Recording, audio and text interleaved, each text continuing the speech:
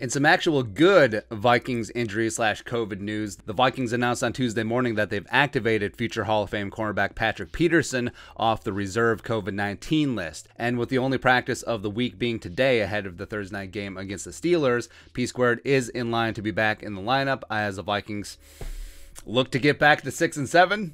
Good times against the corpse of Big Ben. And P-Squared was placed on the COVID reserve list last Monday, November 29th, and he did not return in time for the Lions game, which, it would have been nice because, yes, Patrick Peterson is getting up there in age, but at least he would have been in the right spots against Jared Goff and the Lions on the final drive. Not that I'm still bitter about things that happened recently.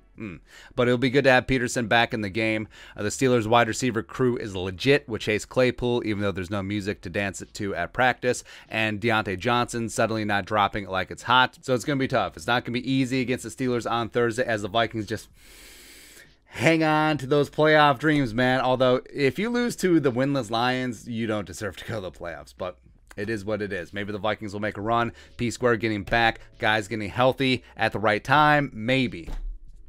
But your thoughts on our thoughts. Patrick Peterson activated off the reserve COVID-19 list. Let us know in the comment section below. Subscribe for daily Vikings takes. If you want to support the work, cash rules everything around me. Cream, Venmo. But until next time, Skol, production value.